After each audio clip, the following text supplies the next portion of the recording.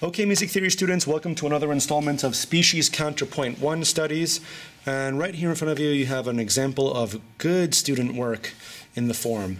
We are in the key of C minor, and here's our cantus, the lower line, in alto clef. C minor has 3 flats in it, B, E, and A. And here's your tonic tone. Let's take a listen at the cantus.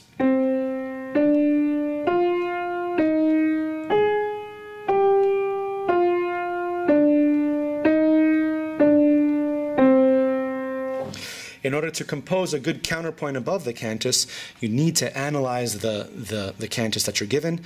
And I note that he labels measure 6 as the climactic moment in the cantus, which is scale degree 5 in the key of C minor.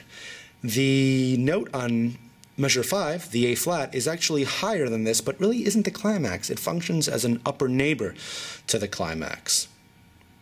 And notice how above it, in his counterpoint, he doesn't create a climactic moment, but actually winds down and lets the cantus take over as its important moment to shine. And he does reserve measures 4 and 9 for the climactic moments, where he hits his G naturals, respectively, which is its scale degree 5 in the key of C minor. Okay?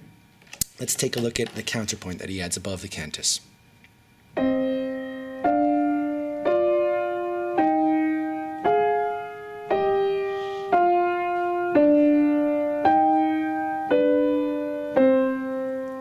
One more time, another playthrough.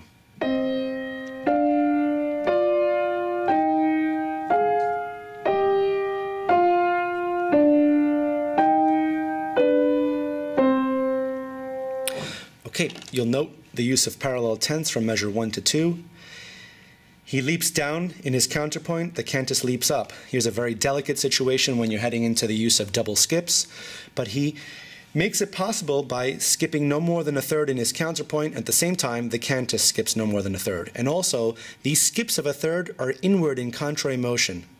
And additionally, he's skipping between a tenth and a sixth. And those are the 3 components that are needed in order to have a smooth double skip, if you're going to use it. Then finally, he proceeds in contrary motion, leaps up to scale degree 5, which has a lot of tension, but knows he has to wind down and head back up to 5 to create a true climax. And he approaches it by step.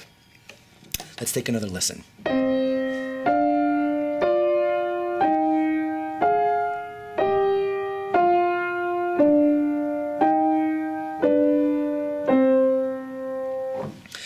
Some other things that I notice how he raises scale degree 7 as he concludes the exercise. Again, in minor, you need to raise the leading tone as you rise to the tonic. Again, this cantus descends down to the tonic, so his counterpoint needs to ascend up to the tonic. And those would be your 6/8 endings. A lot of good work in this example, a lot of good work.